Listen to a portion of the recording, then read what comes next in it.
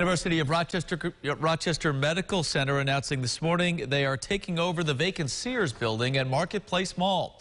The 330,000 square foot facility will be UR Medicine Orthopaedics and Physical Performance Center.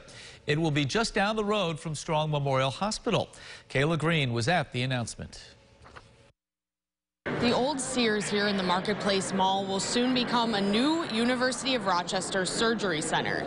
This project will be the biggest off-site building project in University of Rochester history. Wilma Wright, the owner of the Marketplace Mall, says they've signed an agreement for U of R to purchase the mall property for the project.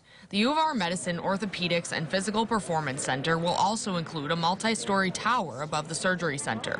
This will house therapy rooms, sports medicine facilities, athletic training areas, and more. There will also be an imaging suite specifically for orthopedics. $11 million has been approved for project design, and the total cost will be $240 million. It will be paid for through philanthropy, university funds, and borrowing. The chair of orthopedics at U of R says this will expand on treatment options and convenience for patients. The size and the scope of the site has allowed us to take a step back and plan this facility from the ground up, specifically for patients who have mobility challenges, and also to accommodate the exciting changes in orthopedic care expected in the coming decades. University of Rochester representatives say surgeries will start as early as 2022, and the entire project is set to be finished by 2023.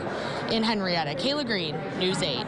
Kayla, thank you. The project does need approval from the U of R Board of Trustees, the Department of Health in New York State, and the town of Henrietta. URMC and Wilma Wright, which owns the property, will present initial plans to Henrietta's town board coming up on November 25th.